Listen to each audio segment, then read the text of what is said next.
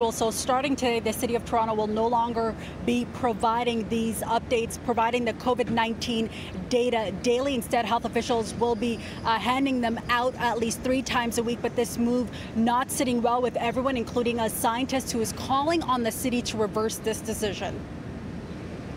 Up until now, the data which has actually come from the public health unit has actually been some of the best data in all of Ontario. And now they've taken a total 180, and now it will statistically become the worst public health unit reporting in all of Ontario.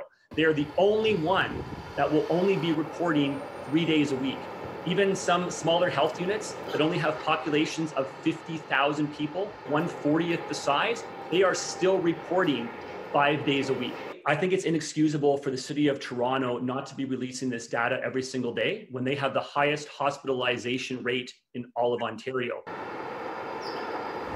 Going forward, Toronto Public Health will be posting COVID-19 data online only on Mondays, Wednesdays, and Fridays. The city has been providing the number of confirmed daily cases, hospitalizations, as well as deaths to its online reporting platform. But a biostatistician we spoke to says scaling back on these updates will lead to a lack of transparency, false assurances, and send a bad message to Torontonians. We're going to see them increase every Monday, Wednesday, Friday. We're going to see them drop Tuesday, Thursday, and there's going to be a lot of false assurances with that. My worry is that on a Saturday morning, if the Toronto values come out and they're extremely low, people will think it's party time. And I think once that happens, we're going to see cases start to steadily increase like we're seeing in the southern United States.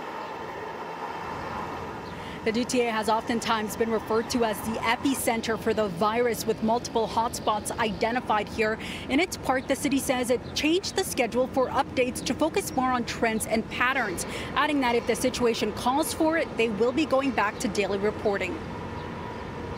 What we're looking for is ensuring that our data team actually has that time to provide those deeper dives into the data that we have so that we can prepare for future activity, and in particular, a potential second wave.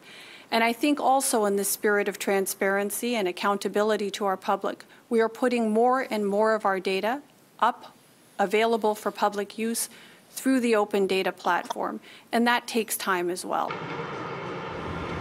Meanwhile, Peel Public Health tells CityNews it will continue providing their COVID numbers daily on their data dashboard. Last month, the Quebec government reinstated its COVID-19 updates after facing public backlash following the announcement officials would be providing the data on a weekly basis.